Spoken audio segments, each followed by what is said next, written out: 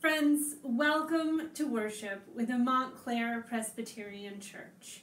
Welcome in the name of Christ, who calls all to him and who turns no one away.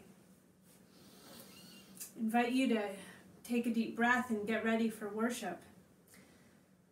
Often I light a candle to help get ready for worship, to have that light as a symbol and a reminder, but I don't feel like lighting even a candle during fire season.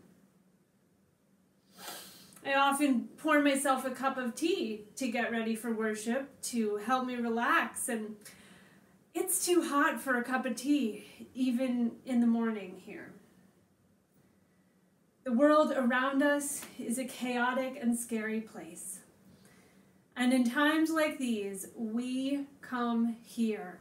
We come to church so that when we cannot hold on to the other things that give us comfort, we can try our best to hold on to God, to hold on to what is good, to love, to life.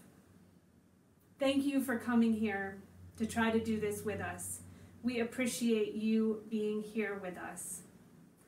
Let us worship God.